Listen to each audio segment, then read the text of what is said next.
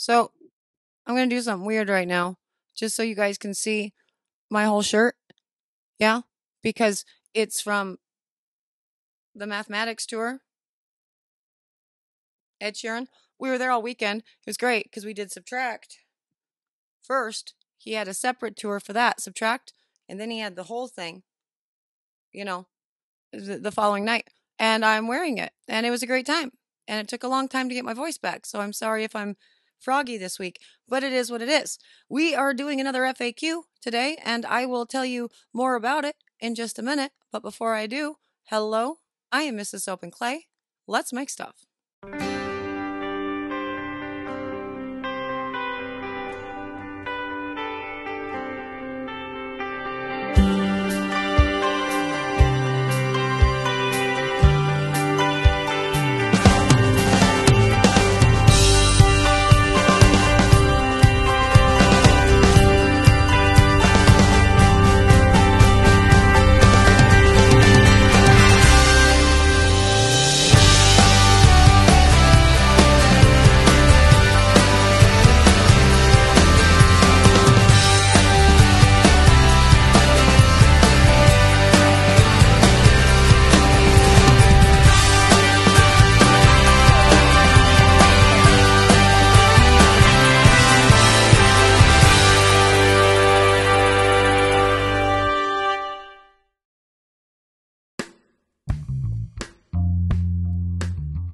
How's it going, Sudsers? Welcome back to the channel. You are at Soap and Clay, where we make all the soapy things, and you are here for week 31 of year 3, and yeah, another FAQ today, and specifically we are going to be talking about labeling.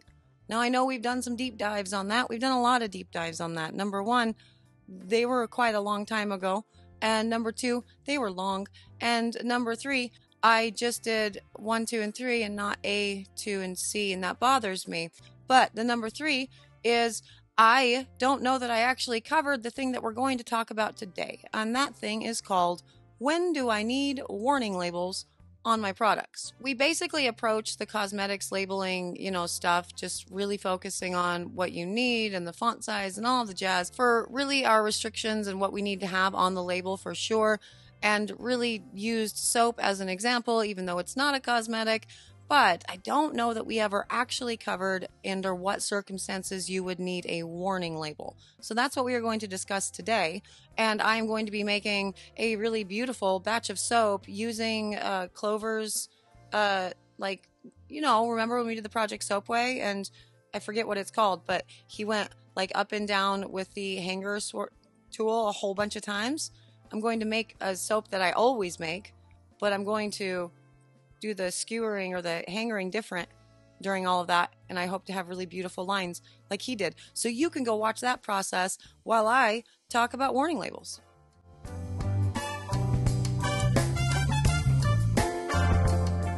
So we are talking about warning labels today. Do we need them? So first up, as a soap maker, if you are making soap in the purest and truest sense of the word soap, you do not need a warning label on anything that you do. However, because most of us do play within that, we dip our toes into that cosmetic, labeling or whatever of our soaps, there may be circumstances wherein you might need to put a warning label on it. Let's talk about that in a minute. First up, let's talk about the specifications of the FDA warning labels. So realistically, most of these don't apply to us. Feminine deodorant sprays, coal hair tart dyes, suntanning preparations, self-pressurized containers, but the foaming detergent bath products and maybe the labeling of cosmetic products for which adequate substantiation of safety has not been obtained. Let's talk about that one first real quick in regards to soap or any other cosmetics that is not a foaming bath product. The FDA does not govern essential oils because there is no regulatory definition for essential oils, but they do have safety requirements in place for all of our cosmetic ingredients to ensure safety. So I would perhaps use this, the labeling of cosmetics problems for which there's not adequate substantiation in regards to essential oils, or consider it, because they are not tested, because there is the possibility for skin sensitivities. It might be a good idea, because unlike the food and drug industry or the food industry, the FDA doesn't really have any authority to require that we put allergen or any sort of sensitivity, stuff on our labels. And so if you're using, say, a face oil with essential oils, it might be a good idea to go ahead and follow that guidance, which is a warning label that states the safety of this product has not been determined. And I know that I did just mention, face oils, which would be considered a cosmetic, but I started this all out with talking about soaps. So do you need to do this if you put essential oils in your soap? I would say no, probably not. But because we don't really know what survives saponification versus what does not survive saponification within essential oils, just to have a level of, extra caution might not be a bad idea to put those onto your essential oil soaps. Now, because fragrance oils, while they do at times, they do contain essential oils in the creation of them most of the time, those fragrance oils have been evaluated. They have gone through the appropriate, safety controls, i.e. the IFRA, which we talked about, day before yesterday. And so you don't need to put it for that. Overall, I would say that really essential oils, if you're using it in a cosmetic, so any sort of leave-on, it might be a good idea to consider it. There is no definitive, sign that we need to put that on for that, however. Now let's talk about foaming bath products. So one of the very few, things that the FDA has stated involving, when you need a warning label does involve a product that we could be using in our bath products. So a foaming detergent. And yeah, the information there is pretty clear that it is going to be theoretically a requirement. Well, not theoretically, I think actually it would be a requirement. If you are making a bubble bar that has any surfactant in it, so an SCI, an SLSA, etc., and so forth, I would say that you fall into these categories. Now, what do these categories say? So, again, a foaming detergent bath product is any product intended to be added to a bath for the purpose of producing foam that contains a surface active agent serving as a detergent or foaming ingredient. Okay, so we just covered that. The label of foaming detergent bath products within the meaning of paragraph A of this section, except for those products that are labeled as intended for use exclusively by adults, shall bear adequate directions for safe use and the following caution. That says, caution, use only as directed. Excessive use or prolonged exposure may cause irritation to skin, urinary tract. Discontinue use if rash, redness, or itching occurs. Consult your physician if irritation persists. Keep out of reach of children. So, what that is saying there is that if you are doing a product that is going to be used by a child and not expressly, marketed and labeled as, this is for adult use only, exclusively by adults, you're going to need to put that, disclaimer on it. So that's great. How about if you are not going to use, this is not a product for children? Well, I would say that you would need to label that on your packaging very clearly as well and say that, it's for use exclusively by adults, because that's what it says. So I think it's probably easier just to put the caution label on it and just go with that. And we do have a secondary piece here that says if it is marketed for children, you can, change out, you can effectively say that the phrase except under adult supervision may be added at the end of the last sentence in the prior caution. Now, why are there two different requirements? Well, for the short reason of that is that there are a lot of cosmetics and there are a lot of different hoops that one must jump through or should jump through when making products that are specifically intended for kids. That's why you see a lot of soap makers just kind of shy away from making any sort of products for children at all. So I would probably, if, I were making a foaming detergent bath product, go ahead and just include the use only as directed, excessive use or prolonged exposure, irritation, keep out of reach of children, except under adult supervision. I would just combine those two, so B and C, and just cover all bases. Because, again, it's a foaming detergent bath product. And unless you are putting stuff in that the children specifically cannot be exposed to, and nothing is coming to mind at this exact moment, you should assume that, children might be exposed to it. Parents might want to give their child a bubble bath and use that awesome bubble bar. So if you have any potential that could be happening, it's probably best just to combine those two caution things and put them on your bubble bar. Now, do keep in mind that this is specifically for a foaming detergent bath product. It was defined. Foaming detergent bath product is any product intended to be added to a bath for the purpose of producing foam that contains a surface active agent serving as a detergent or foaming ingredient. So that does not mean if you are for some reason putting a surfactant into your soaps that you need to label it there. This is specifically for foaming detergent bath products. What does that mean though? Well, if you're making a liquid bubble bath, absolutely. If you're making a solid bubble bath, your bubble bars, absolutely. How about bath bombs? I would say if you are putting a surface active agent, a surfactant into your bath bombs to make them foam, then yeah, you should probably go ahead and put this warning label on all of your bath bombs. Yet again, another reason why maybe you don't put, surfactants into the bath bombs, because then you don't have extra labeling. That said, the labeling is what we are going to talk about next, so you know the exact specifications of what you should be doing if you are using or making a foaming detergent bath product for use in a bath tub. Check out the labeling requirements.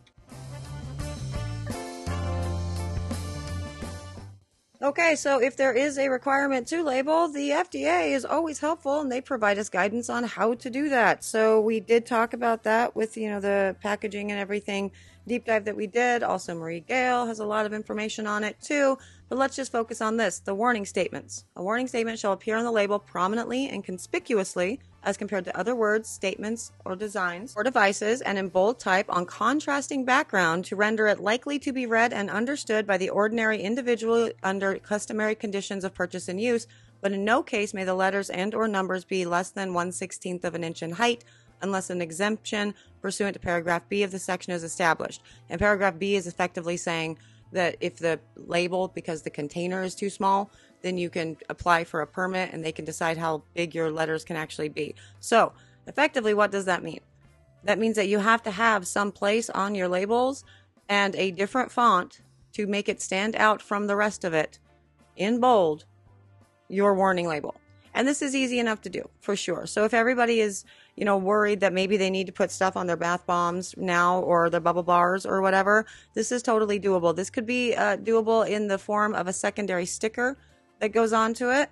You could also rework all of your labels and have a panel that is just going to be used for that within your overall design, still following labeling guidelines, overall, and make sure that that is all, again, conspicuously displayed. That's going to be the big thing. And again, the takeaway that it really does need to be a different font than what you're using on the rest of your packaging to ensure that it is conspicuous.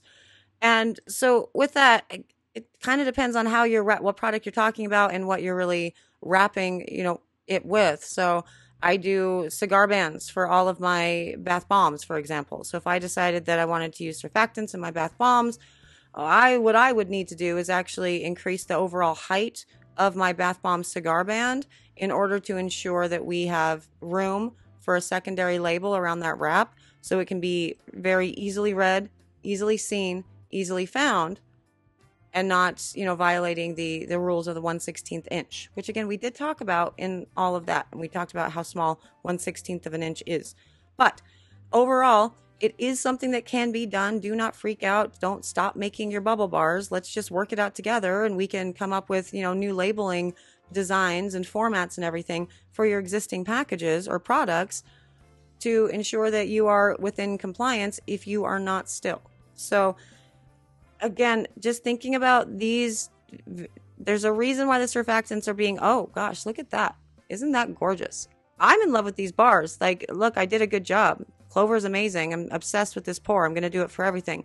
But yeah, there's a reason that surfactants are specifically listed. We should pay attention to it. You should definitely have warning labels. My 2 cents. And there it is, a fast and dirty. Yeah, I mean, under most circumstances where warning labels would be required on cosmetics, doesn't really apply to us because we don't make like henna and hair dye and stuff. But in the case of specifically using, something for a bubble bath, so anything that has a surfactant in it, yeah, go ahead and put that label on. Just do it regardless, because on one hand, it's, only explicitly for adults, which you're still having to put on your label, or on the other hand, you can just put the whole thing on there. So just do that. Basically, when in doubt, if you think that maybe it might be a question of concern, go ahead and put it on. It's not going to ruin your life to do so. And it's easy enough to reformat your labels and get it on there to make sure that all of the appropriate information is there. Now, if you guys need any help labeling things or getting templates to label things, let me know. I'm specifically talking to the Discord sudsers. I am not doing this for the rest of you. Let me know, and we can build templates together in Canva and just pop them up on the Google Drive. So that would be fun. For other things like essential oils and whatnot, yeah, I mean, do definitely take that little tidbit of information and, keep that in mind. Anytime you're working with essential oils, which are not really governed by the FDA, that's not a thing. It's probably a good idea to go ahead and put that these have not been evaluated, blah, blah, blah, wordage on it, just to make sure. Always make sure that you are not only protecting your consumer, your end user, from everything, but you're also giving them all the information. Don't deceive them and try to hide something, because what's the point of that, right? You're proud of your products. You know you've done a good job with them. You know you haven't made anything that could hurt most people.